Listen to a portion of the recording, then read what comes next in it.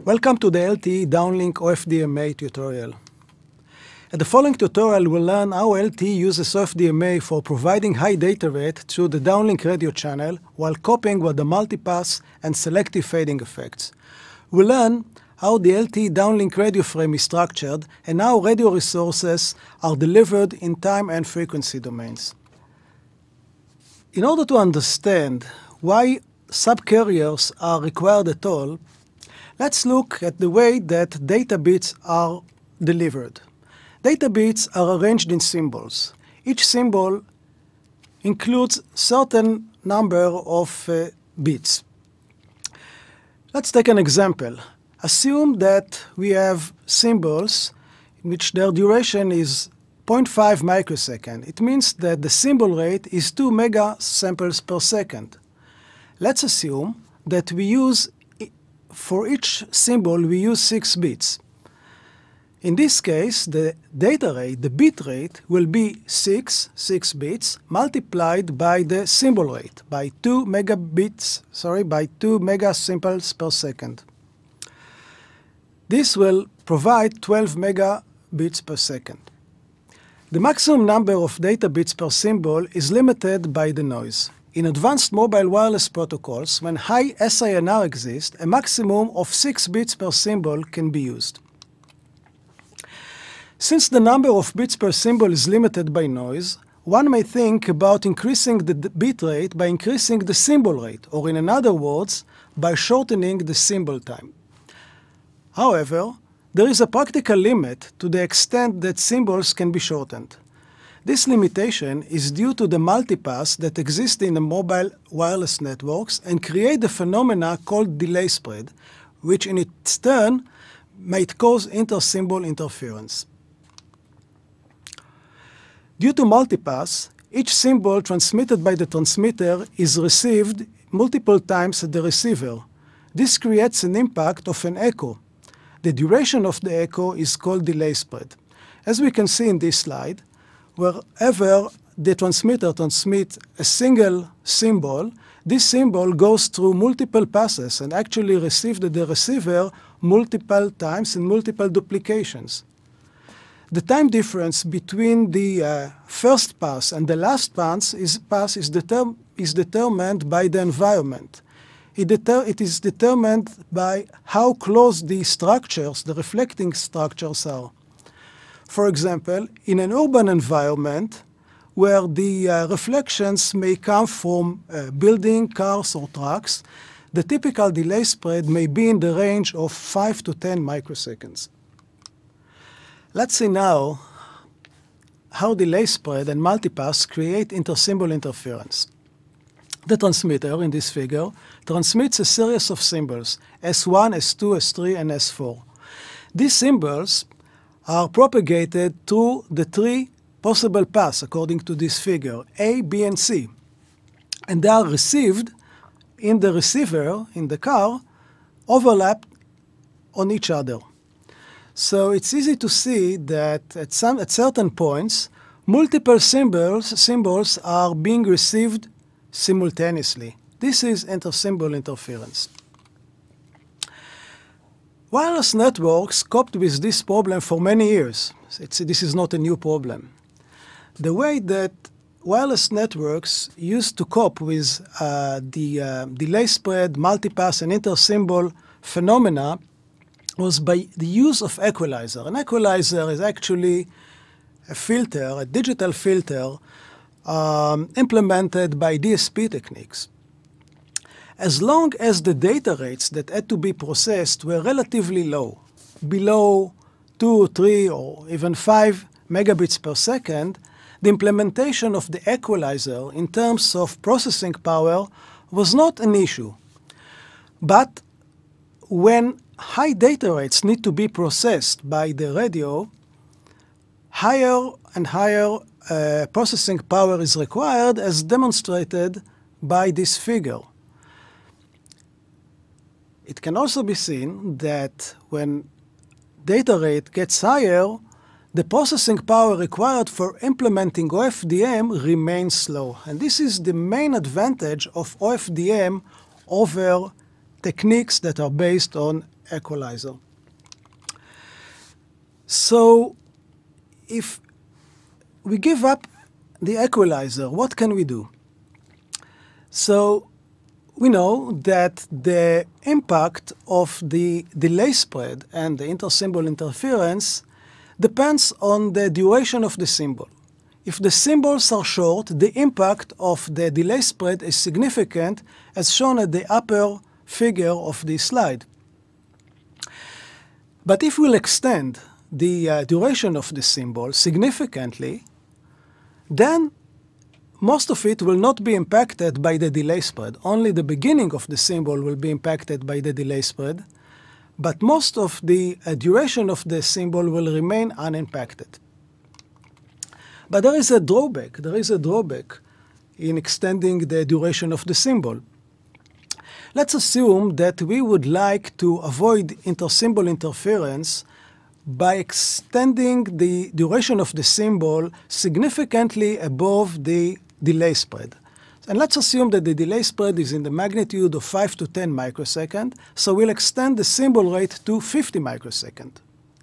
So let's check what may be the maximum data rate that we can achieve by a 50 microsecond symbol duration. Let's assume that we can work with 64 QAM, which means 60 bits per symbol. And since the symbol duration is 50 microseconds, the symbol rate will be 20 kilosymbols per second. We'll multiply it by 6 bits, and we'll get the maximum data rate of 120 kilobits per second.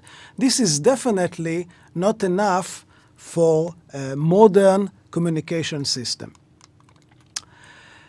So what does FDM do? FDM compensates for the fact that the symbol rate was reduced due to the extension of the symbol duration, and adds parallel subcarriers that each of them is modulated by a portion of a data.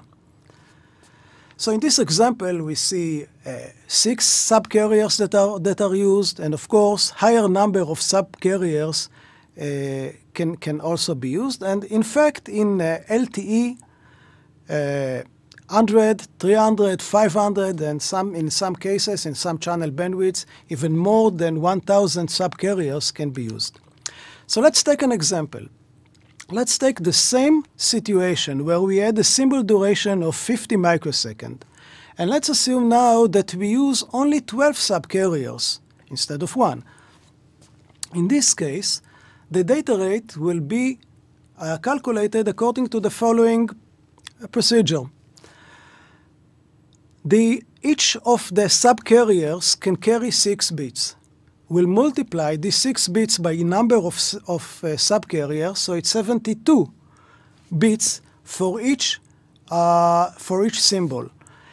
And we'll multiply it by 20 kilosymbols per second, which is the symbol rate, and we'll get 1,440 kilobits per second. This is significantly higher than the 120 kilobits per second that we saw earlier. So this is the basis for OFDM.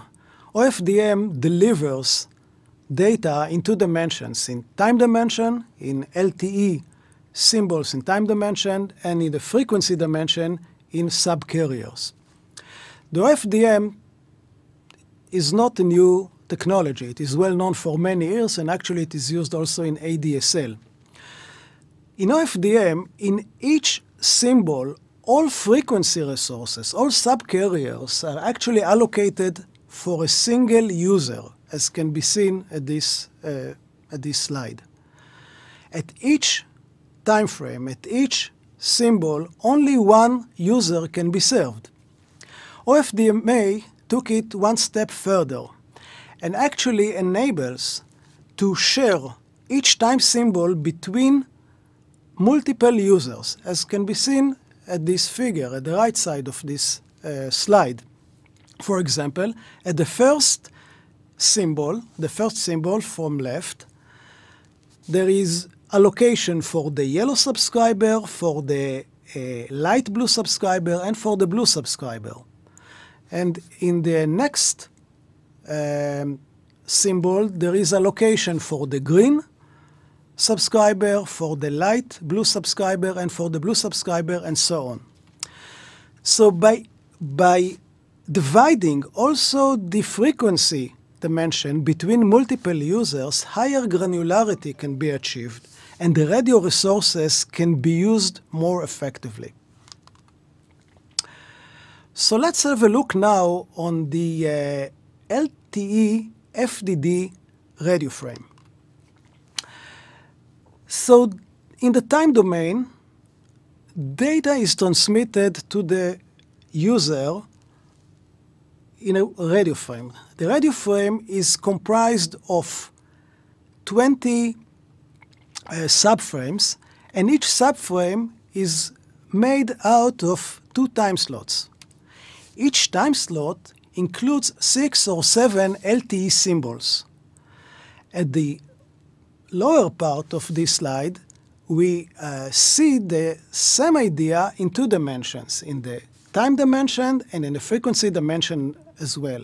There is a zoom in on one of the LTE symbols,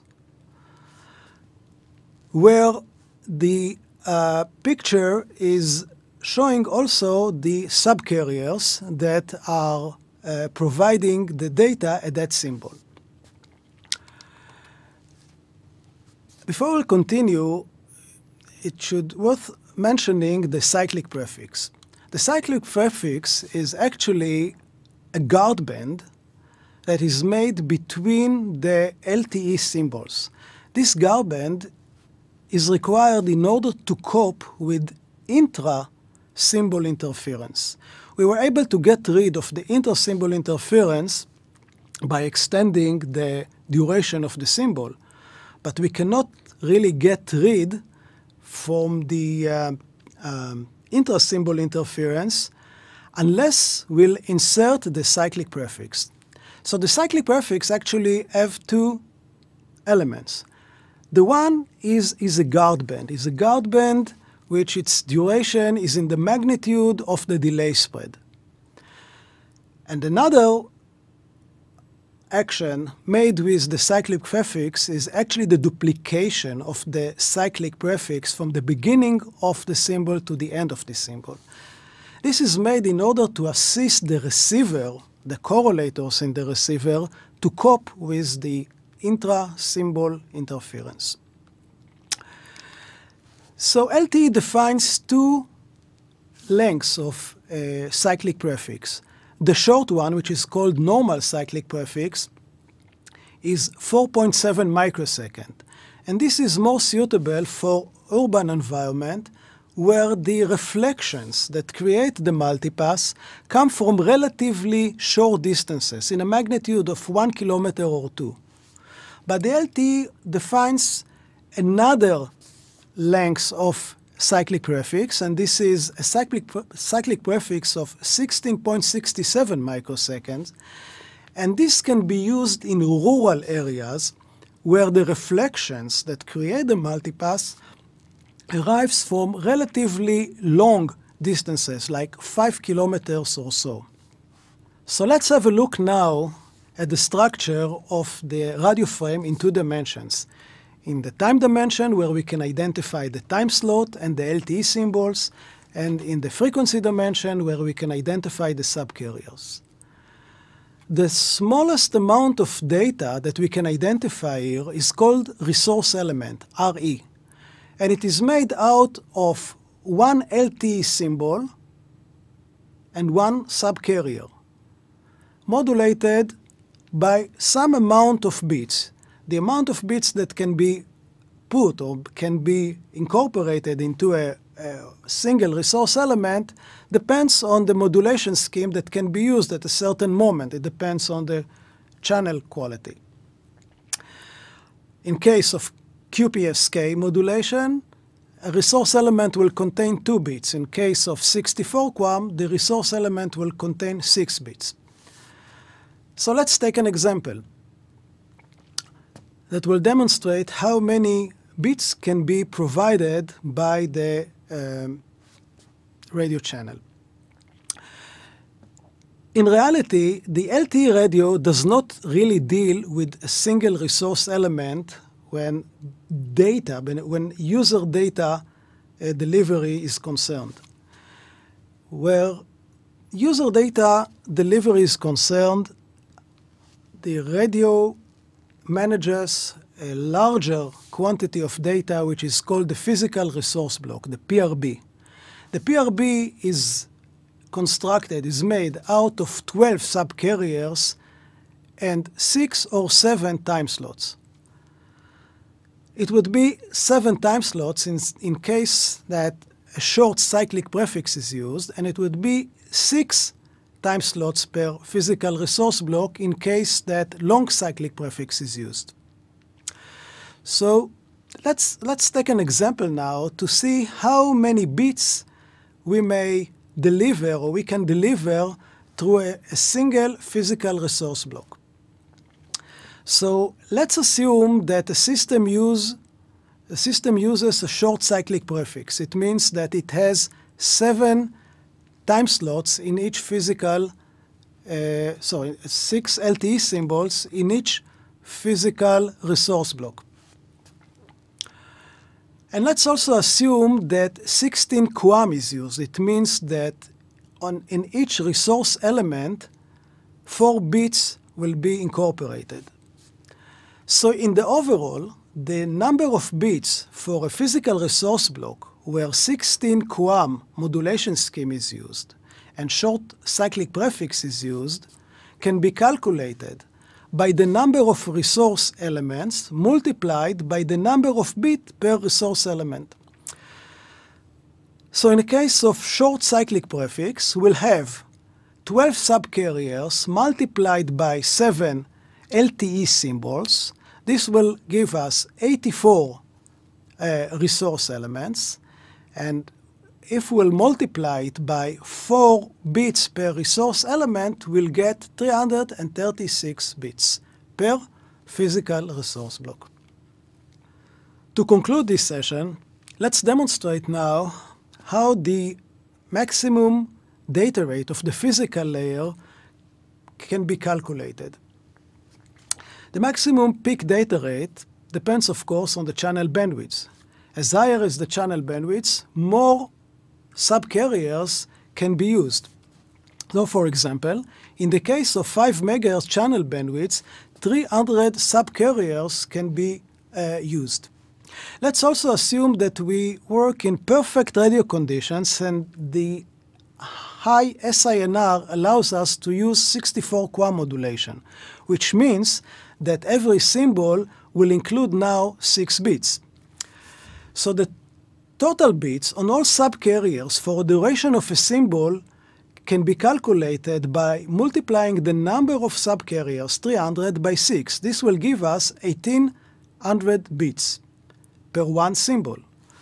Since the duration of the symbol is 71.4 microseconds in the case of short cyclic prefix, we have a new LTE symbol every 71.4 microseconds.